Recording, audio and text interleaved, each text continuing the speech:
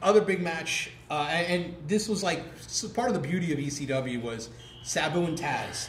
18 months, they don't even touch each other. Then they touch each other. The lights go out the November to Remember. Tremendous. And then the match is set up for Barely Legal. That was awesome. Talk about... Wow, yeah, that's another of those moments you talk about, you know what I'm saying? Damn, yeah, and what a build-up. We'll probably never see something like that ever again in wrestling, where 18 months and there's animosity and there's Taz calling out Sabu and Taz is being built up and Sabu doesn't answer and the animosity and the antagonism between the two sides is being built up. You'll never see that in wrestling today because they're always worried about the next quarter hour, the next segment. They don't time. They're not sure the guys are going to be around in 18 months. Exactly. Talk a little bit about the importance of what at the time was the grudge match of the century and Taz and Sabu to that show.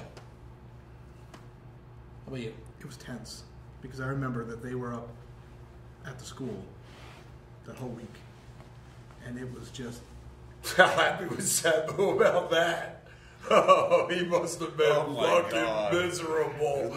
No wonder he hated him so much. I didn't know they spent a week together up there going over a match. What were they, Hogan and fucking Warrior? I don't know. But Did you know that? It was tense because they both had different ways they want to do things. Yeah. And they work good together.